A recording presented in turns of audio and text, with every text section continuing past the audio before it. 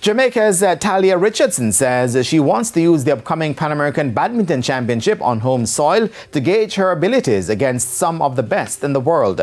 Richardson, who is the current national champion, says she's expecting the level of competition to be significantly higher than what she's used to at the championship, which serves off next Wednesday.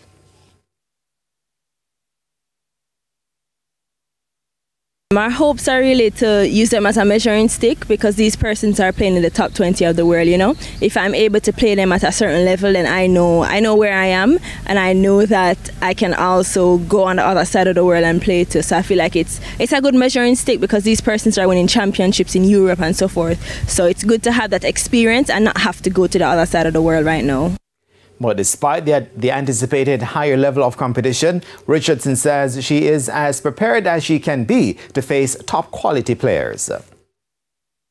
Yeah, I feel like my game has improved a lot just from more exposure, being able to play different persons. You know, for the tournament in Cuba, I played Bulgaria and they came really far. So just from playing more tournaments, there are more persons who I haven't played as yet.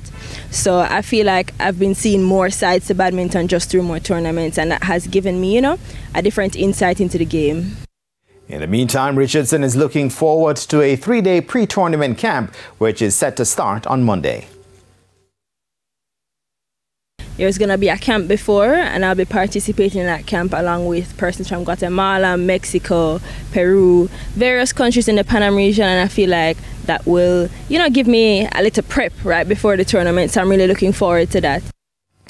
A record 19 countries are expected to participate at the International Air Badminton Tournament and the UNEX Pan American Badminton Championship set for April 26 to 29 at GC Foster College.